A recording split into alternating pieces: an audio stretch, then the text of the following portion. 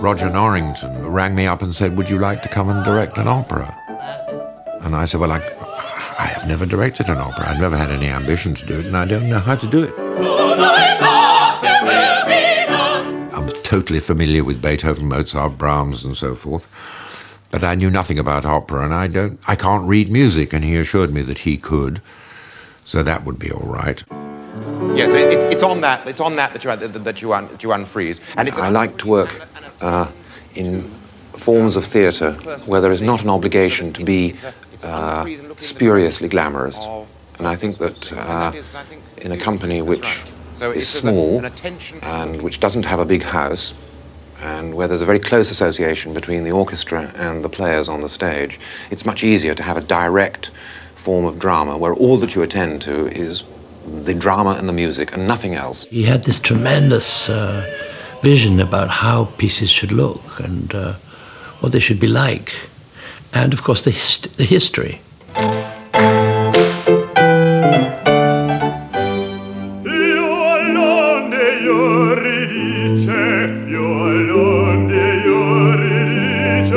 As you cause my bitter torment, are the cause of my contentment, and the source of every sweetness. Jonathan had a marvellous idea visually. Very often he found an artist of the same period, and this was a very brilliant solution. He used Poussin, the French artist who moved to Italy and worked there most of his life.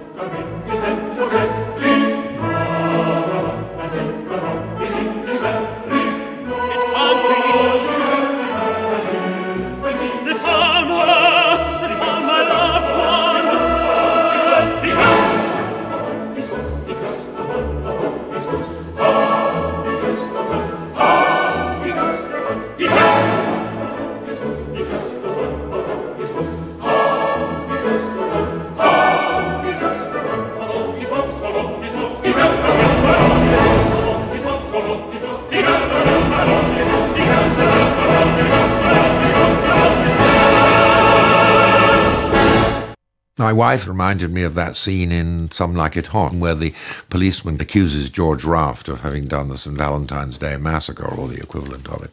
Say, Maestro, where were you at 3 o'clock on St. Valentine's Day? Me? I was at Rigoletto. And he turns to his bodyguard, "Ain't that so?" And the bodyguard says, "That's right." We was with you at Rigoletto's. Hermes!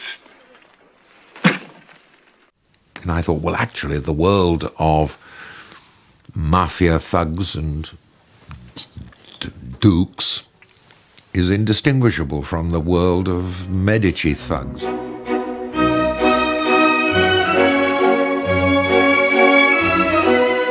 The way he identifies the Duke with the jukebox is a perfect way of characterizing the Duke's shallowness.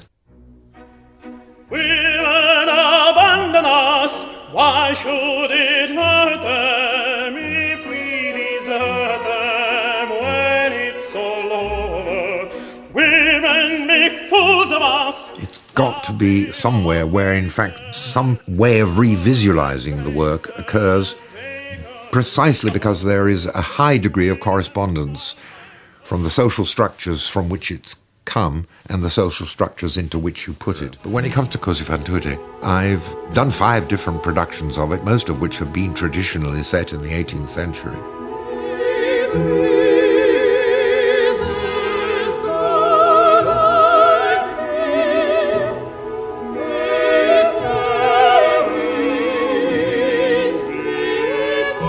I suddenly decided I must do it a different way.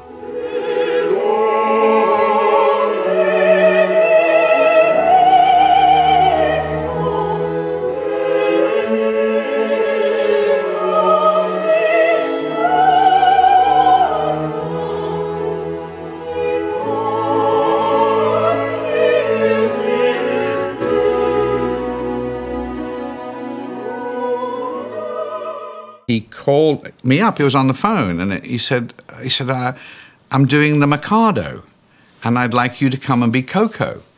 And I said, wow, what are you going to do with the Mikado? And he said, I'm going to get rid of all that Japanese nonsense for a start. And I thought, well, this I have to see.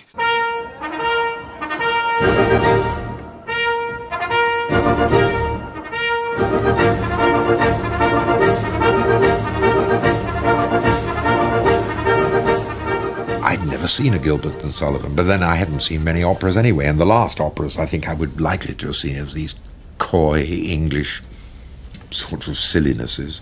I cannot believe the Japanese world, the people with these potty training names like Nanki Poo and Pooh Bar. Have we done our Nanki Poos? I mean, it was ridiculous to set it in Japan. And then I suddenly remembered that Groucho Marx had taken part in a version of The Mikado. He'd played Coco in it. So I began to think, and I said, oh, actually, how about duck soup? Fredonia, rather than Japan. We'll give him a rousing cheer to show him we're glad he's here. There's a moment when Groucho gets summoned and comes down to the meeting in Duck Soup.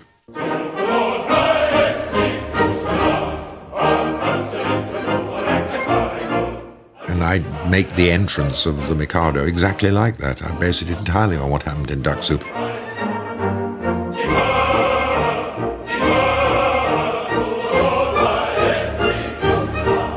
And he mixed that, the Duck Soup, the Marx Brothers, and the black and white look, and this sort of crazy, you know, behaviour. And he wanted everybody to talk like the Queen. So they talked a bit like that in English received accents, which in those days everybody spoke like, particularly at the BBC. Taken from the county jail by a set of curious chances, liberated then on bail, on me own recognizances. Eric had reluctance about being in the opera because he didn't think he could sing well enough, but he turned out he could sing perfectly well enough to do a Gilbert and Sullivan. There are no great challenges to the voice, and he was very funny, and we had a very good time together. In your anxiety to carry out my wishes, you have beheaded the heir to the throne of Japan. Yes, I think there should be, as if this is a... yes, I have, in a way. I mean, there should be that sort of feeling of the hand movements used to set... Yeah, ooh, stop that, stop that. They were filming a documentary, and I remember making him laugh, and he rolled around the floor. I think I grovelled. I think I was just doing a grovel. And he just completely went.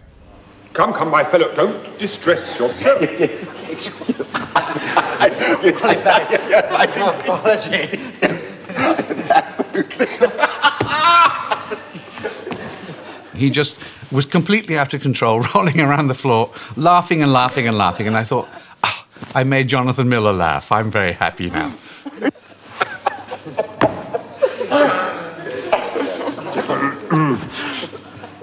Okay. I think let's have a break for coffee soon.